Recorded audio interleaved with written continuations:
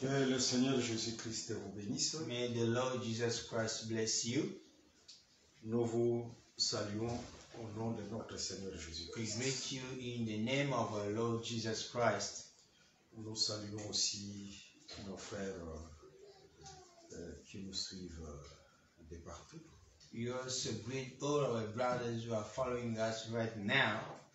En particulier, je vois l'Église des Saints du Cameroun. And particularly, I see the Church of Cameroon.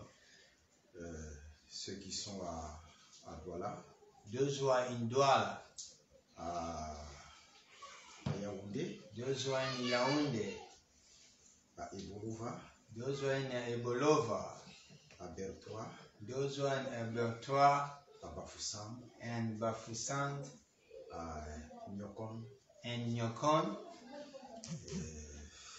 Voilà. So all of you, we greet you. Je vois encore mon fils Ghislain, And also I see my spiritual son Ghislain, le disciple du Seigneur, a disciple of the Lord, le frère Rostand, and the brother Rostan, Papa Antoine. Papa Antoine. Vous êtes nombreux. You are many. Je vous salue au nom de Jésus. I greet you in the name of Jesus. Et veillez bien sur cette œuvre du Seigneur qui est au Cameroun. Let you watch very well for this the service of the Lord in Cameroon. Et je salue aussi nos frères qui sont au Kenya. And also I greet all our brothers in Kenya. En particulier, je vois le pasteur Harrison. In particular, I see Pastor Harrison. Ok. Et tous ceux qui nous suivent, And- nous vous saluons au nom de notre Seigneur And Jésus. also those who are following us right now, in the name of Jesus, I bless you. Le thème est affiché. So the theme is in your screen. Par la grâce de Dieu, By the grace of God, nous allons dire un mot sur la mesure ou la quantité de la poussière que Dieu a utilisée pour créer Adam. so we will talk about a quantity of dust that God has used to make Adam. Et aussi, nous allons toucher sur la race d'Adam. And also we will talk about the race of Adam. Sans plus tarder, nous prenons les Écritures. Without delaying, let's take our scriptures. Nous sommes dans le livre de Ésaïe chapitre 40, We are in the book of Isaiah, chapter 40, le verset 12. verse 12. Ok. Nous lisons. We read, Qui a mesuré les eaux dans les creux de sa main, who has measured the waters in the hollow of his hand, pris les dimensions des cieux avec la paume, or with the breadth of his hand marked of the heavens, et ramassé la poussière de la terre dans un tiers de mesure. who has held the dust of the earth in a basket. Ici, c'est le prophète qui parle. Here it is the prophet who is saying, Il nous montre comment Dieu a ramassé la poussière de la terre. it is showing us how God has held the dust of the earth. Et il précise la mesure ou la quantité de la poussière que Dieu avait ramassée. And he is precising the quantity of dust God has held. Ou en d'autres termes, In other way, à un certain moment, Dieu ramassa la poussière de la terre. in certain manner, God has picked up the dust of the earth. Mais la quantité qu'il ramassa, c'était un tiers. So the quantity he took, it was 1/3. Et nous allons chercher dans le livre de la vérité que vous appelez la Bible, So we will look for the book of the truth that you call Bible, du Genèse jusqu'à l'Apocalypse, from Genesis to Revelation, là où Dieu avait ramassé la poussière de la terre. where God has held the dust of the earth. Et lorsque nous avons cherché, And when we have searched, nous avons compris que Dieu ramassa la poussière de la terre lorsqu'il créa l'homme, qu'il créa Adam. we have understood that God has oiled or taken a duster of the earth only when he created Adam. Nulle part ailleurs dans les livres de la vérité, Nowhere in the book of the truth, là où Dieu ramassa la poussière de la terre, il ramassa la poussière de la terre uniquement lorsqu'il créa Adam. there is no elsewhere God has taken the duster, only when he was creating Adam. C'est-à-dire, Dieu avait pris la poussière de la terre pour créer Adam. Il avait ramassé. That means God has taken a duster to create Adam, or he picked it up, or he oiled some dusters. Seulement, le livre de Genèse n'a pas donné la quantité, la mesure de la poussière que Dieu ramassa lorsqu'il avait créé Adam. And we found out also in the book of Genesis, there is no quantity of dust God has held to create Adam. Vous voyez? Do you see? Mais là où Genèse n'a pas donné la précision sur la mesure, la quantité de la poussière que Dieu a pris pour créer Adam, Where Genesis didn't talk about the quantity of dust or the measure of dust God has taken to create Adam, c'est Ésaïe qui va nous donner la précision. we found it in the book of Isaiah. C'est comme ça que les Écritures marchent. This is the way the scripture are working. Là où une écriture se tait, Where another scripture doesn't talk, l'autre donne les détails. another scripture give the detail. Les Écritures marchent deux à deux. So scripture works 2 by 2. Le livre de Genèse n'a pas donné les détails sur la quantité de la mesure. So Genesis didn't give the quantity or the measure of the duster. Mais c'est Ésaïe chapitre 40, le verset 12 qui nous donne les détails. Cette mesure de la poussière que Dieu avait ramassée pour créer Adam, c'est un tiers. But it's in the book of Isaiah where we found precision that the duster quantity was 1/3. Comprenez que la mesure de la poussière que Dieu avait ramassée pour créer Adam, c'était un tiers. I want you to understand that the quantity of dust God owed to make Adam was 1/3. C'est un hasard. Pourquoi seulement Dieu devait prendre un tiers de la mesure de la poussière pour créer Adam? C'est un hasard? Do you think that it was for nothing? God took this amount of measure of dust? Nous disons loin de là. We say not for that. Dieu qui créait Adam, c'était tout un signe prophétique. By no means. So God who was creating Adam was a prophetic symbol. C'est-à-dire tout ce qu'il faisait là, même lorsqu'il était en train de former Adam, c'était un signe prophétique. That means the way God was creating, working to make Adam, it was a sign of prophecy. Même cette mesure qu'il a prise, ça cachait un message. Even the measure of dust he took, it was hiding a message. Le un tiers là, ça cachait un message. You understand? 1/3, it's hiding a message. Dieu, il est le véritable sage. So God is a very good, wise. Tout ce qu'il fait, ça cache un message. So everything he's doing is hiding a message. Regardons, nous allons dire un mot sur un tiers. Let's see, we're going to talk about 1/3 or 1/3 of sand or dust quantity. Nous prenons le livre d'Apocalypse, chapitre 8. We can take a book of Revelation chapter 8. Apocalypse, chapitre 8. Revelation chapter 8. Que le Seigneur Jésus-Christ vous bénisse abondamment. May Lord Jesus Christ bless you abundantly. Ok, commençons par le verset 7. Let's begin in verse 7. Le premier sonna de la trompette. The first angel sounded his trumpet, et il y eut de la grêle et du feu mêlé de sang. and there came hail and fire mixed with blood, qui furent jetés sur la terre. and it was hurled down upon the earth, Et le tiers de la terre fut brûlé.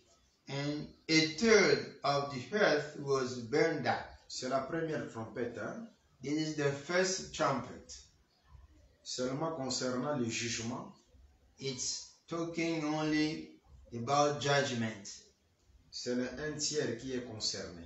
This is a third which is concerned. C'est le un tiers qui est frappé. A third which is stricken. Passons à la deuxième trompette. Let's go to the second trumpet. Apocalypse 8, le verset 8. Revelation chapter 8 verse 8. Le second ange sonna de la trompette.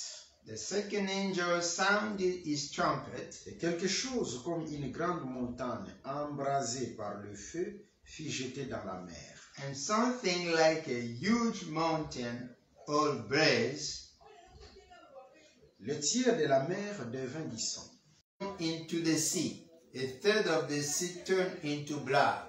Aussi dans la seconde trompette, Even the second trumpet, toujours le un tiers qui est concerné concernant le jugement. always a third which is spoken concerning judgment. Mesure le un tiers So then, the same measure of a third que Dieu aussi avait utilisé pour créer Adam. that God has used to create Adam. Vous voyez, lorsque Dieu avait utilisé cette mesure, You see, when God used that measure, il savait bien que Adam devait être frappé. He knew that Adam will be struck.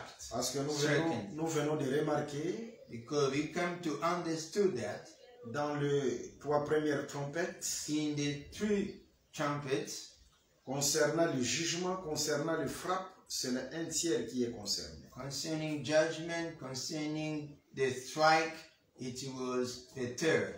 Raison pour laquelle, lorsque Dieu utilisa cette mesure-là pour créer Adam, The reason why when God used that measure to create Adam, c'était un signe prophétique. it was a prophetic symbol sign.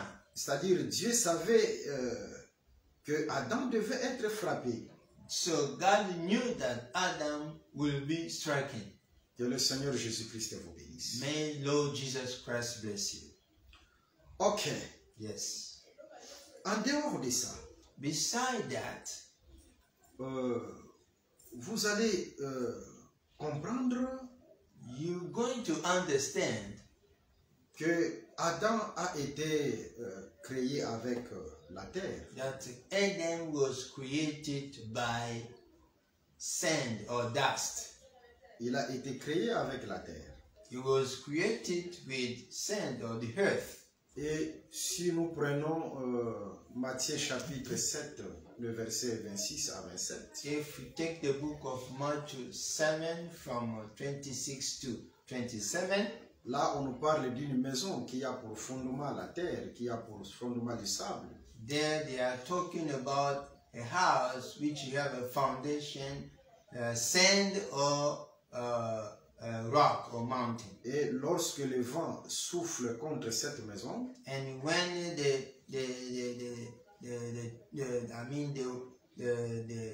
the wind came to blow on that house, la maison tombera. so the house will collapse. Vous voyez, Merci. Dieu en créant Adam, It means God in creating Adam, il a utilisé la quantité de la terre, la quantité de la poussière qui était le un tiers, he used the earth by taking a quantity of dust, which is a third, pour dire tout simplement to say only that que cet homme sera frappé.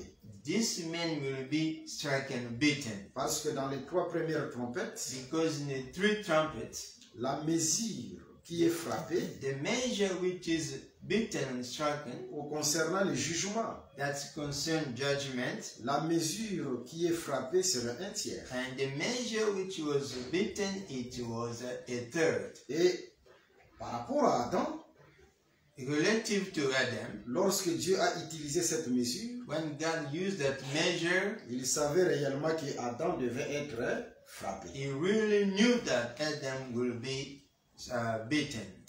Et aussi, lorsqu'il avait utilisé la terre, Even when he used the earth, Dieu savait qu'un jour un vent devait passer and God knew that one day a wind will blow et frapper contre cette maison, and strike that house, et la maison devait tomber. and then the house will be collapsed. Et en réalité, le vent est passé dans Genèse chapitre 3. So in reality, the wind blow in the book of Genesis chapter 3. C'est-à-dire, Dieu a éprouvé sa maison. It means God has tested this house. Il a testé sa maison Yes, he tested that house comme un sage architecte. as a true architect. Mais lorsqu'il a testé But when he tested avec le passage du vent, with the wind passing by, ce vent-là, c'était le serpent. so the wind that was a serpent, a snake, Et la maison était tombée. and then the house was collapsed. Raison pour laquelle For Dieu them. a tiré instruction. The reason why God took an instruction, Cette fois-ci, il dira, this time he says, dans Matthieu chapitre 18, le in verset Matthew 16. 18 verse 16, Dans Matthieu chapitre 16, le verset 18. in Matthew 16 verse 8, Tu peux lire Matthieu 18. chapitre 16, le verset 18. Matthew 16 verse 18, Ce que Jésus-Christ a dit. what Jesus Christ said. Matthieu 16, le verset 18. Matthew 16 verse 18, On peut lire.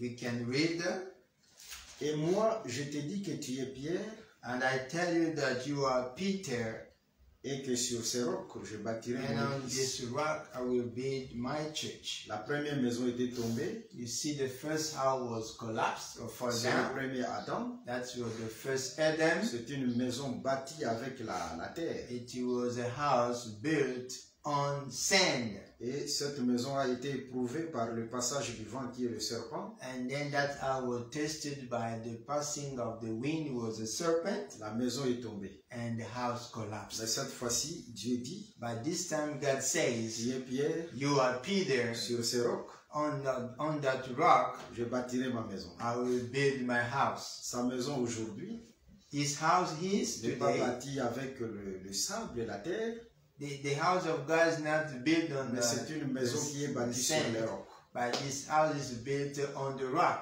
C'est-à-dire une maison qui ne pourra jamais tomber. It means a house will never collapse or fall down. C'est son église. This is his church. Que le Seigneur Jésus-Christ vous bénisse. May the Lord Jesus Christ Ok, bless. tout ça, c'est juste pour vous donner la précision sur la quantité ou la mesure de la poussière que Dieu avait utilisée pour créer Adam. So all of this, it's only to talk to explain to you how God has used the quantity of dust, which is a third, to create Adam. Et avec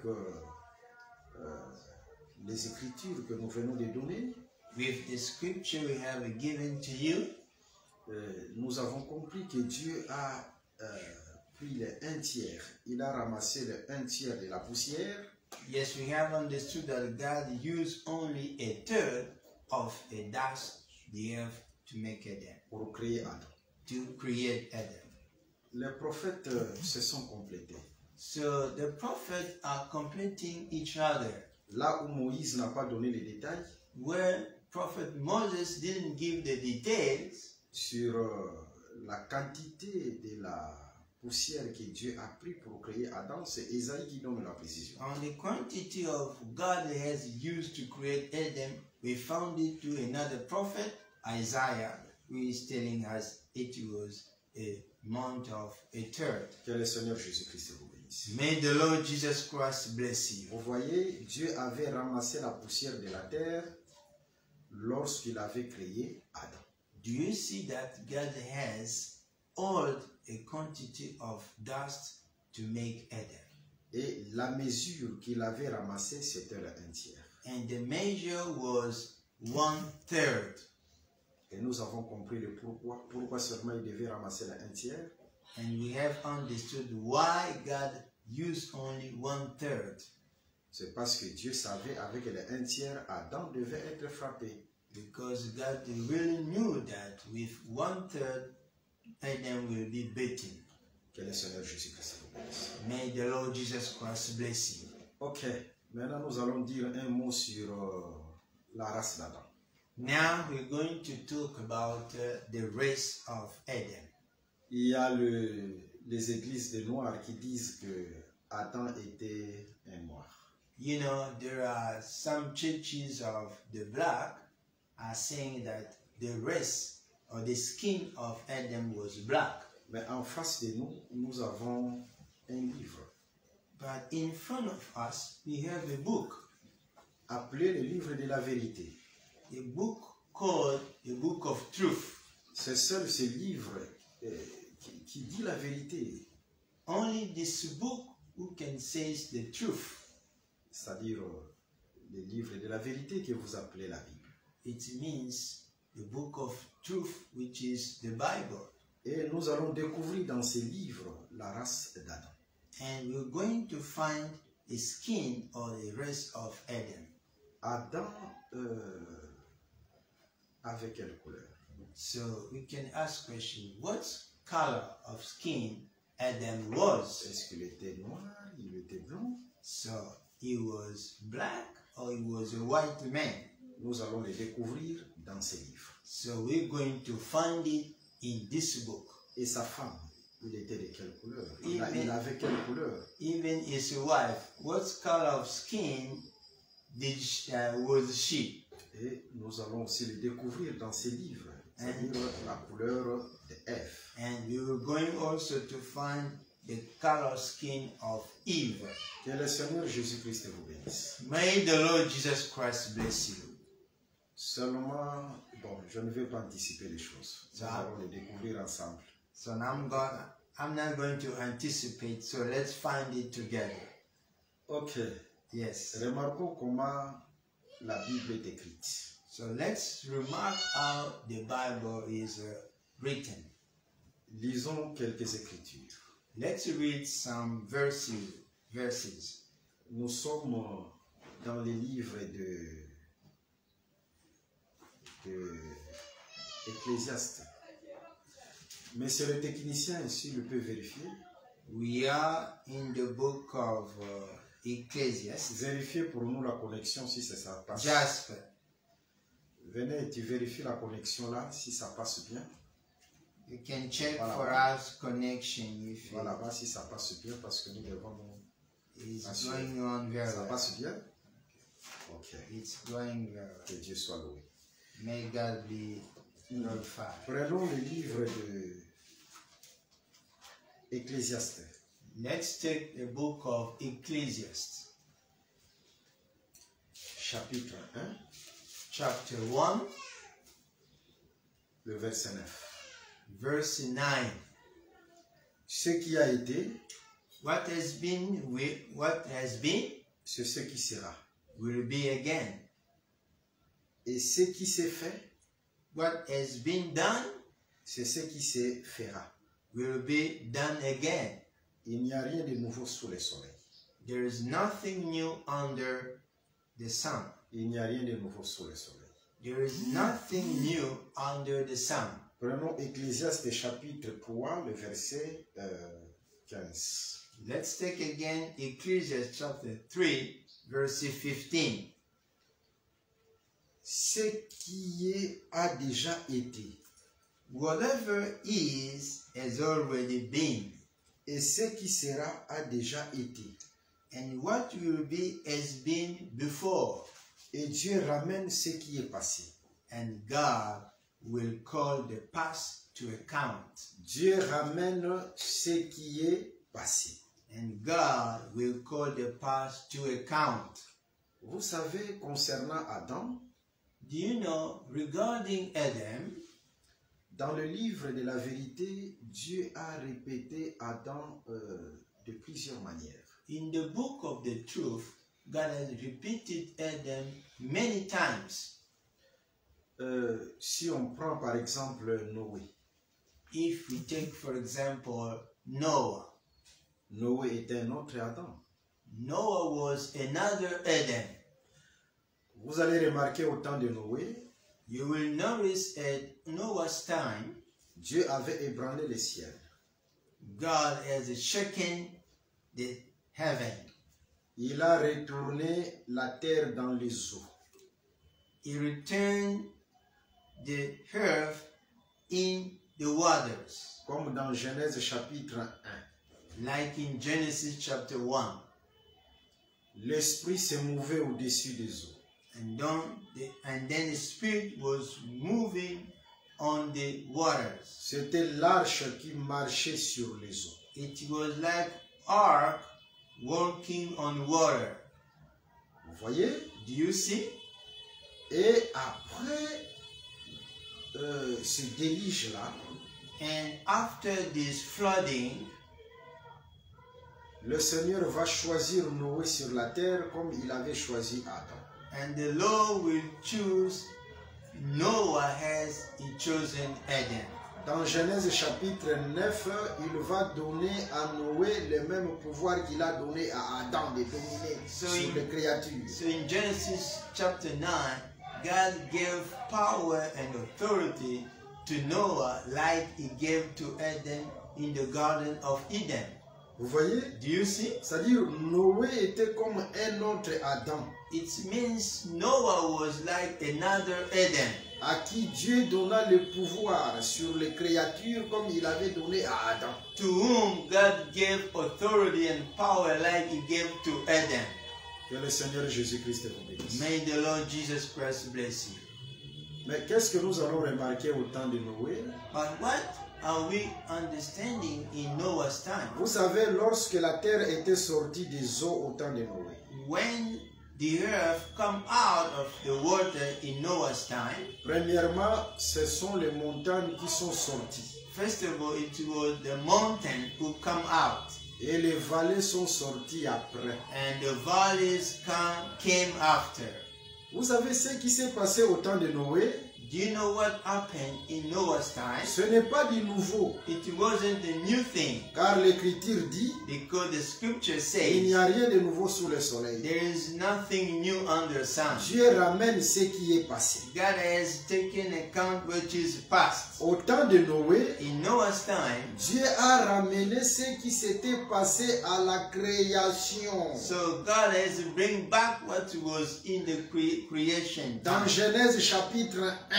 In the book of Genesis 1. En réalité, dans Genèse chapitre 1, In reality, in Genesis 1, lorsque Dieu a fait sortir la terre des eaux, when God took the earth out of the water, au troisième jour de la création visible, in the 30 days of visible things, ce sont d'abord les montagnes qui sont sorties.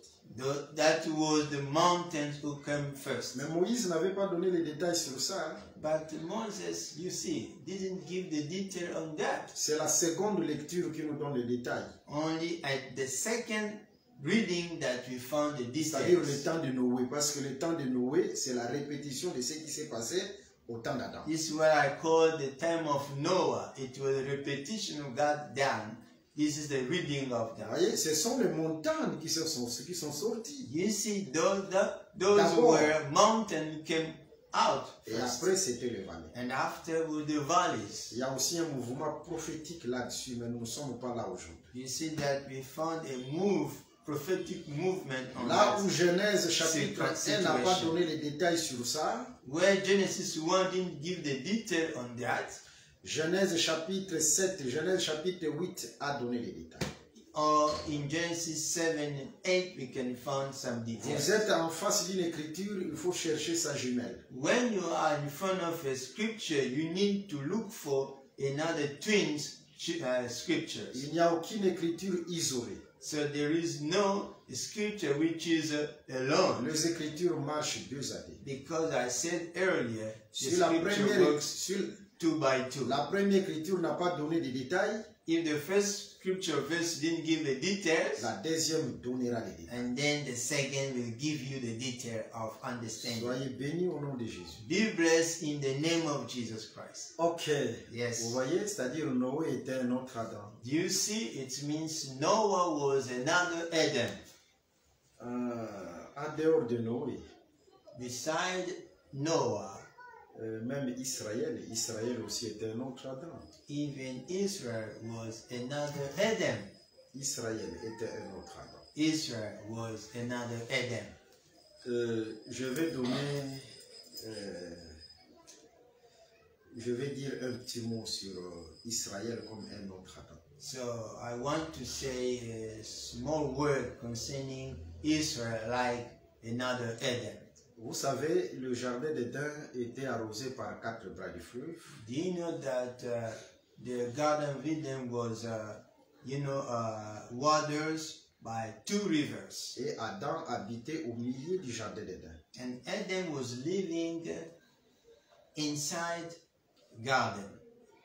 Seulement, lorsque Dieu avait formé Adam, il l'avait formé en dehors du jardin d'Éden. Only when he made him, it was outside Garden of Eden. C'est-à-dire, il a formé Adam en dehors du jardin d'Éden. It means he created Adam out of Garden of Eden.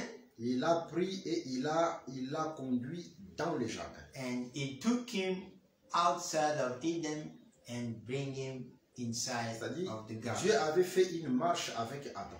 Do you see that there was a working God has did with Adam?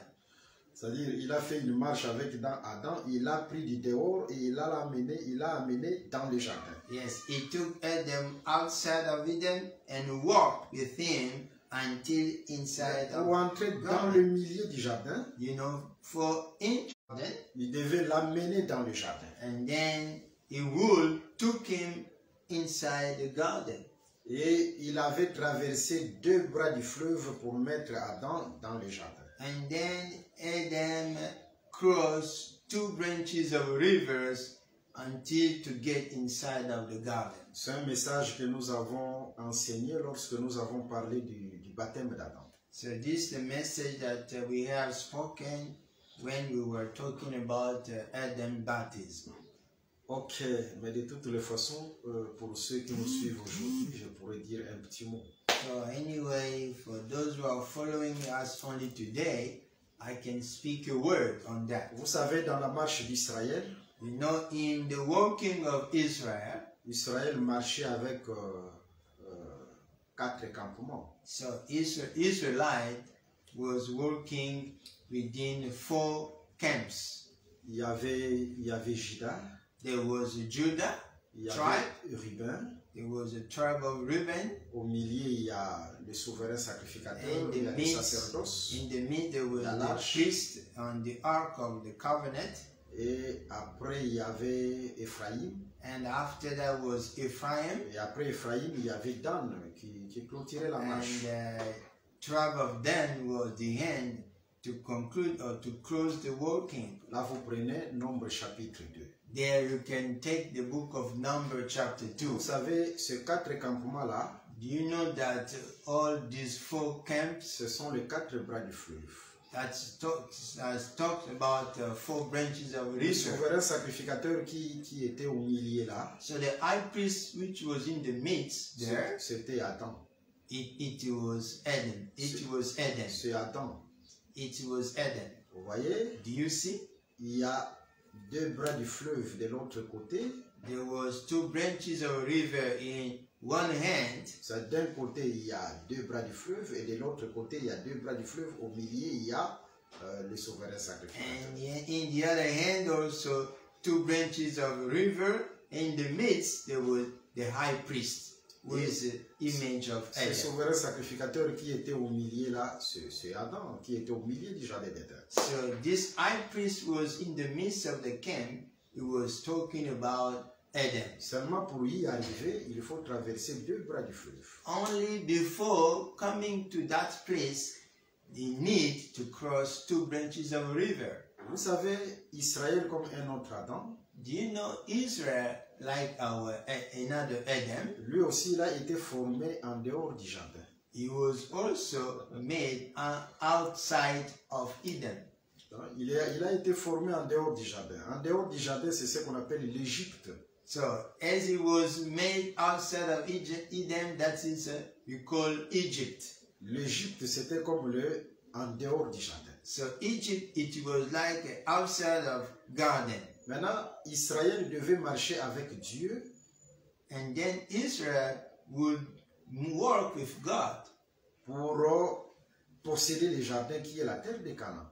In order to possess the land which is Canaan. Mais qu'est-ce que nous avons remarqué dans cette marche-là? And what have you found on that walking? Israël a traversé 2 eaux. So Israelites crossed only 2 seas. Il a traversé la mer Rouge.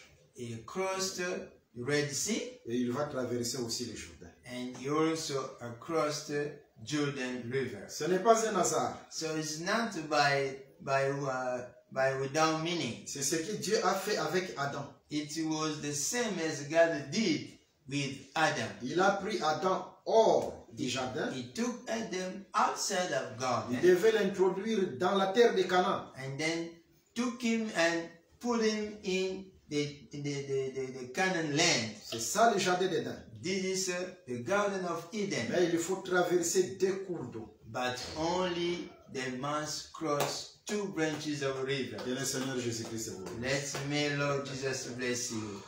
Oh là là, tout ça c'est pour vous démontrer que Dieu a répété Adam de plusieurs manières dans le livre de David. Yes, all this exercise is just to show you how God has created Adam in the Garden of Eden. Maintenant, concernant la race d'Adam.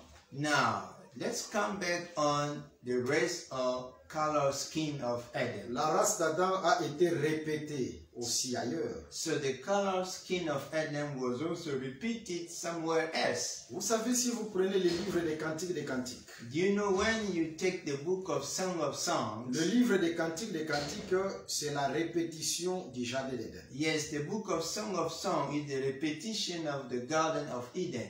C'est pourquoi dans le livre des Cantiques, nous sommes en présence d'un homme. That's why in this book we are in front of a man avec sa femme, with his wife, et à côté il y a le jardin. And beside there is a garden or a field. Vous voyez, il n'y a rien de nouveau sous le soleil. So there is nothing without meaning on the sun. Dieu ramène ce qui est passé. Yes, God will call the past to account. C'est-à-dire, Cantique des Cantiques, c'est la répétition du jardin d'Éden. Do you understand that the book of Song is a repetition of the Garden of Eden? Soyez bénis au nom de Jésus. Oh, you may be blessed in the name of Jesus. Maintenant, lorsque nous fouillons le livre des Cantiques, now when we check the book of Song, là, on nous précise la couleur d'Adam. There they are telling us the color scheme of Adam.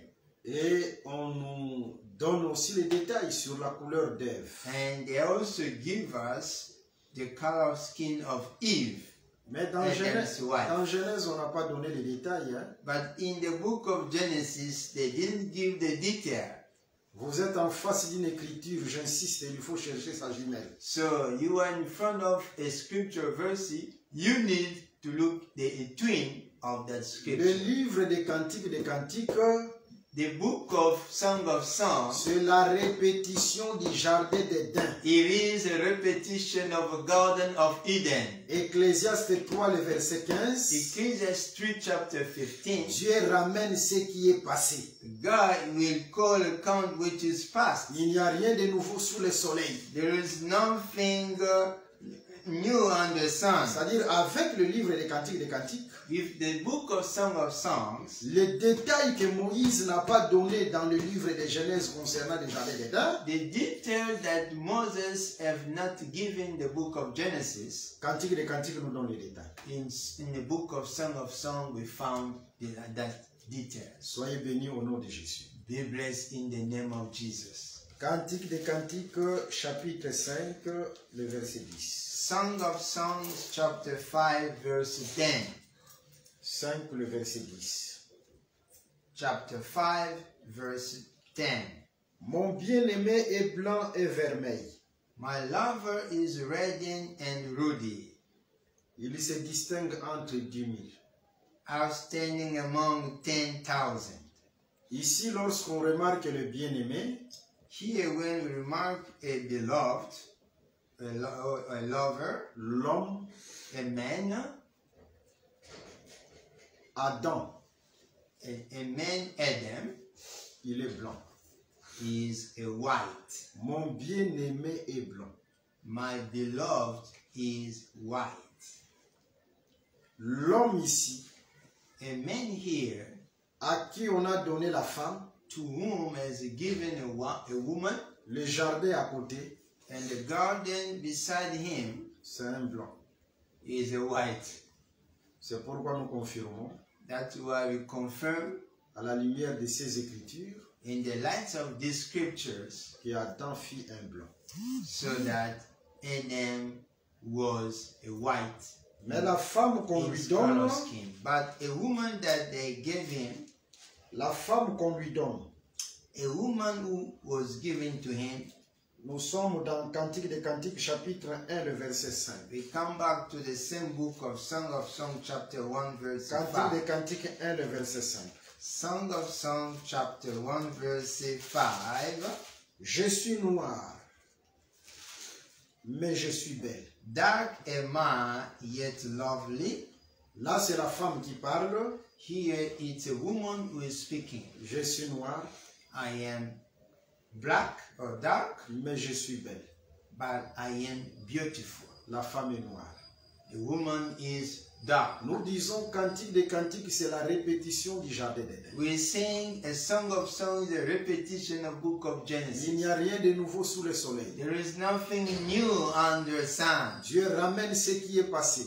God will call the past to account. Avec Cantique des Cantiques, With a Song of Song book, Dieu ramène l'histoire d'Adam et d'Ève. God is taking back the story of Adam and Eve. Adam un blanc Adam is a white, et Ève une femme noire. and Eve is a woman, a black woman. Soyez bénis au nom de Jésus-Christ. Be blessed in the name of Jesus. Même lorsque Dieu a créé, Even when God creates, lorsque Dieu a créé, when God is created, il a créé la lumière, il a créé les ténèbres. Yes. Ce sont les deux grandes couleurs. He has created the light and the dark, Le blanc et le noir. the white and the black. Ce sont Color. les deux grandes couleurs. These are two big colors. Je confirme avec une autre écriture. I want to confirm that with another scripture. Prenons Apocalypse chapitre 1. C'est Let's là où go. je vais terminer. S'il y a des questions, vous êtes libre. Let's go à to les the poser. book of Genesis, Et chapter nous 1. allons les répondre Amen. par la grâce de Dieu. Sorry, Revelation chapter 1. Apocalypse chapitre 1. Revelation chapter 1. Nous prenons le verset 13 jusqu'au 14e verset. We start from 13 verses through, Où on commence par le verset 12e. or we can start by 12. Je me retournai pour connaître quelle était la voix qui me parlait. I turned around to see the voice that was speaking to me.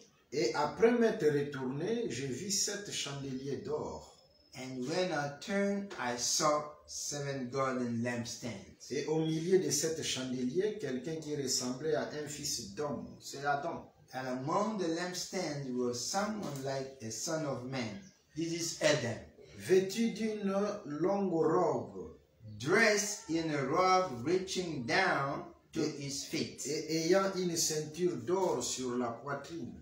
and with a golden sash around his chest. Sa tête et ses cheveux étaient blancs comme de la laine blanche. His head and hair were white like wood, as white as snow. Sa tête et ses cheveux His head and étaient hair blancs comme de la laine blanche. C'est-à-dire nous were sommes en face white d'un blanc. like wool. It means we are in front of white color. à qui on a donné les chandeliers. To whom has given lampstand. Il était au milieu de chandeliers. He was among the lampstand. Vous savez, lorsque Moïse a parlé des chandeliers ou des chandeliers, You know when Moses has spoken about lampstands? prenons Exode chapitre 25. Let's take the book of Exodus, chapter 13. Le verset 31, nous commençons par le verset 31, Exode chapitre 25, nous commençons par le verset 31. So Exodus 25, verse 31, nous commençons par le verset 31. 31. Différent un chandelier d'or pur. Make a lampstand of pure gold, Ce chandelier sera fait d'or battu. and hammer it out, base and shaft. Son pied, sa tige, ses calices, ses pommes et ses fleurs seront d'une même pièce. Its fur-like caps, buds, and blossoms shall be of one piece with it. On nous parle d'un chandelier ici avec la tige, They talk about lampstand here with a stick, avec le pomme, with its flower base, avec ses buds. pommes. Les pommes, ce sont les fruits. Yes, like a fruit, apples, Et avec le fleur. and the flower. Pour dire tout simplement, To say only that, selon cette écriture, according to scripture, le chandelier c'est un arbre. a lampstand is a tree, Parce qu'un chandelier avec les fleurs, avec les pommes, because a avec les lampstand branches, with a flower and a tree and the branches, c'est-à-dire le chandelier c'est un arbre. it means it's a tree. Alors, dans Apocalypse chapitre 1, le fils de l'homme au milieu du chandelier, c'était Adam à qui on a donné les arbres, le jardin. And then we found in the Revelation that a man inside among lampstand is Adam and Eve. And Mais then, avec quelle couleur? C'est avec la couleur blanche. with what kind of color was it? Parce que It was ses cheveux sont blancs, white color because his hair is white. son visage c'est blanc. Even his face is white. Tout ça c'est pour confirmer que Adam était un blanc. All of that is to confirm that Adam was the white Mais si or nous, color. si nous allons skin dans la révélation, ça parle de beaucoup de choses. But if we go to the Revelation, there are a lot of things to talk about. Aujourd'hui, on se limite que sur la race d'Adam. But today we want to limit or to stop only on the color skin of Adam. Adam était blanc, So you understand that Adam's color skin was white, Ève était noire. and Eve, his wife, was black or dark. Pourquoi? Why? Parce que Ecclésiaste chapitre 3, le verset 15 nous dit, Because the book of Ecclesiastes chapter 3 verse 15 says, Dieu ramène ce qui est passé. God will call past to account. Le livre des Cantiques, c'est la répétition du jardin d'Éden. And then we understood again that the book of Song of Songs is the repetition of the Garden of Eden. Nous sommes en face d'un homme avec sa femme, à côté il y a le jardin. There we are in front of a man with his wife, and beside them there is a garden. Là où le livre de Genèse n'a pas donné les détails sur la race d'Adam, You know where the book of God, Genesis, didn't give the color skin of Adam, mais le livre des Cantiques donne la précision parce que c'est la même pensée, c'est la répétition de la même écriture. but the book of Songs give the precision, the detail, because they are saying the repetition. Ok, et Adam devait garder le jardin.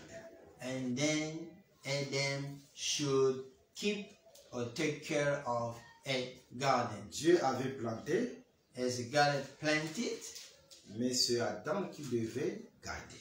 but it was responsibility of Adam to keep or to take care of the garden. Soyez bénis au nom de Jésus.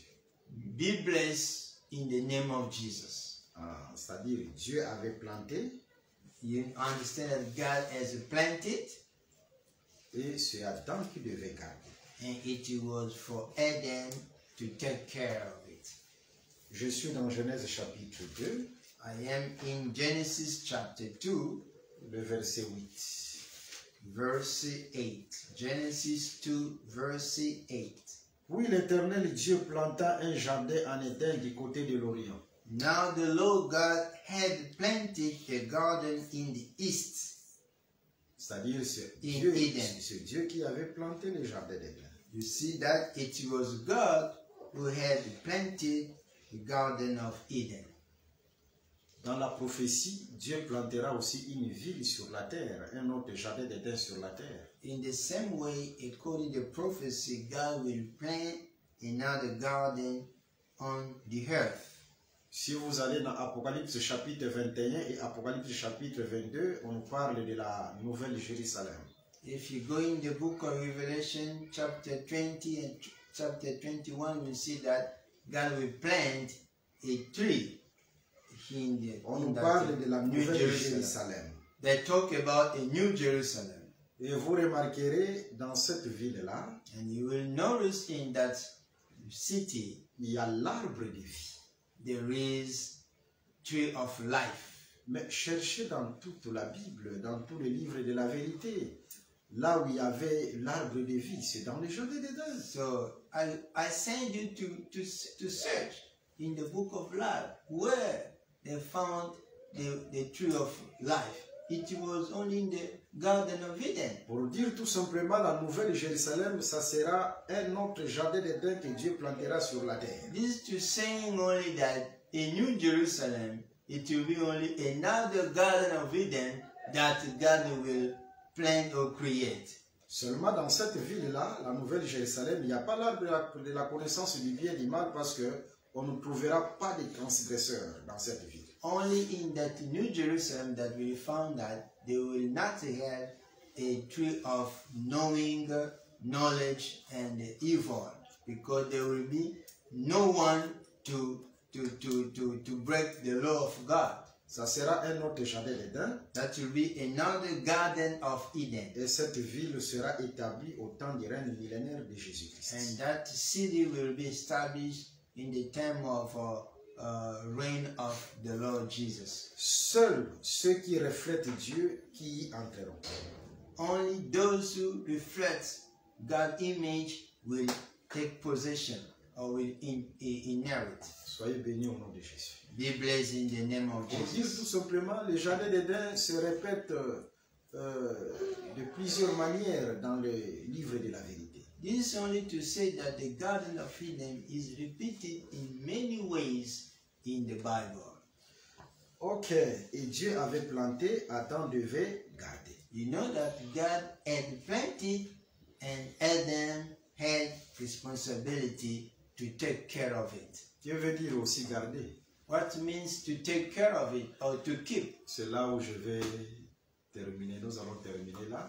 So, il y a beaucoup de choses que nous allons dire parce qu'il y a aussi le calendrier Nathan qui nous attend par la grâce de Dieu. so in this way that I will stop today, because there are so many things to speak about Garden of Eden, the calendar of Eden, and so on. Prenons Ésaïe chapitre 27, le verset 3. Let's take the book of Isaiah 27, verse 3. Au verset 2 à 3. We can start from verse 2 even. En ce jour-là, chantez un cantique sur la vigne. Ésaïe chapitre 27, le verset 2 à 3. Isaiah 27, 2 to 3. En ce jour-là, In that day, chantez un cantique sur la vigne. sing about a fruitful vineyard. Moi, l'Éternel, j'en suis le gardien. I, the Lord, watch over it. Je l'arrose à chaque instant, I water it continually. de peur qu'on nous l'attaque. I guard it day and night, Nuit et jour, je la garde. so that no one may harm it. Ça, c'est le dictionnaire de Dieu. This is a dictionary of God. Selon cette écriture, According to this verse, garder veut dire arroser. to keep or to watch means to water. C'est-à-dire, garder un jardin, c'est l'arroser. To watch a garden means to water it. Ou en d'autres termes, garder une église, c'est l'arroser.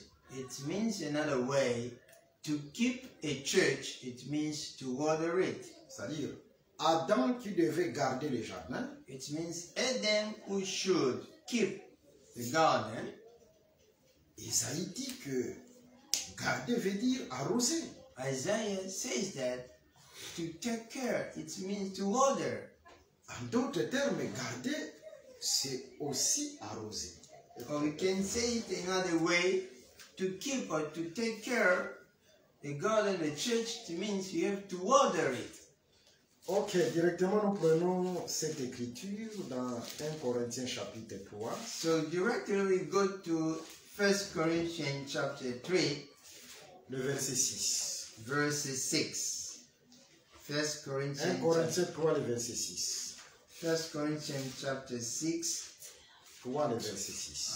3 verse 6. Ok, on lit. You can read. J'ai planté. I planted. Apollos a arrosé. I planted the seed, Apollos watering. On se limite là. We stop by that. Vous voyez? You J'ai see? planté, là c'est Paul qui parle. I planted, that's Paul spoken, Apollos a arrosé. and Apollos watering. Que veut dire arroser? What means to water? Arroser veut dire garder. To water means to keep or to C'est-à-dire, watch. lorsque Dieu a planté le jardin, It means when God had planted garden, vous voyez, do you see? Adam est venu garder, And Adam came to keep and to take care. c'est-à-dire Adam a arrosé. Or in other way, Adam water it. Vous voyez là où Paul a puisé cette écriture? Do you see where Paul has went to pick it up these verses? C'est-à-dire la première personne qui avait planté, c'était Dieu. It means the first person to plant it was Et God. celui qui arrosa, c'était Adam. And the one who watered it was Adam. Mais chez Paul, Paul dit que c'est lui qui a planté et c'est Apollos qui devait arroser. But to Paul, Paul is saying it's him who planted and Apollos watered. Soyez bénis. Be blessed. Nous sommes en face de l'évangile de la vérité, So we are in front of the gospel of truth, de l'évangile éternel. or the everlasting gospel. Si vous avez un évangile qui explique des choses difficiles, So if you have a gospel which explains difficult things, cet évangile doit être aussi en mesure de donner solution aux problèmes compliqués. so you understand that this gospel, the same gospel, must give solution to difficult things. Que le Seigneur Jésus-Christ vous visite, May the Lord Jesus visit you. qu'il vienne à votre secours You may come to your help. et vers la fin de cette semaine, Even the end of this week, il y aura encore un thème très important que nous allons traiter. we will have another thing to talk about. Nous avons promis de parler sur l'Antiquité, You know, we have promised that we will talk about antiquity, c'est-à-dire les choses qui se sont passées au temps d'Adam, c'est-à-dire l'espace du temps d'Adam avec Noé. so Les choses qui se sont passées là. the space time between Noah and Adam, Et comment Dieu avait fermé les ciels, and how God has closed the heaven a rendu la terre déserte, and make the earth desert, les calendriers qu'Adam utilisait. and what was the calendar Adam was using. Il y a beaucoup de choses à dire là-dessus There are a lot of things to say on that. et qui auront aussi de l'impact sur nos vies. And those things will impact your life as a Christian. Pour aujourd'hui, As nous for mettons par today, là. we are stopping here. Que le Seigneur Jésus-Christ vous May bénisse, the Lord Jesus Christ bless you qu'il vous fasse du bien. and can make me do well for you. Là où il y avait des choses compliquées, des problèmes, des maladies, que le Seigneur vienne à votre secours. Where there was difficulties or difficult situation in your life, disease, may the Lord Jesus Christ bring you solution and healing to your Nous sickness. croyons que l'enseignement, c'est un messager. So we do believe that the teaching is a message. Lorsque Dieu envoie un enseignement, A training or a message is like a messenger. c'est pour viser un objectif. It is to give you a purpose of life. Nos numéros sont affichés là. So our contact on the screen Vous of avez des your phone. préoccupations, vous avez des questions, même sur WhatsApp, nous sommes là. If you have some concern, problems, whatever, you have our contact on WhatsApp, Facebook. You can write to us. Soyez bénis au nom de Jésus. Be blessed in the name of Jesus Christ. Ciao. Ciao. Bye. Bye.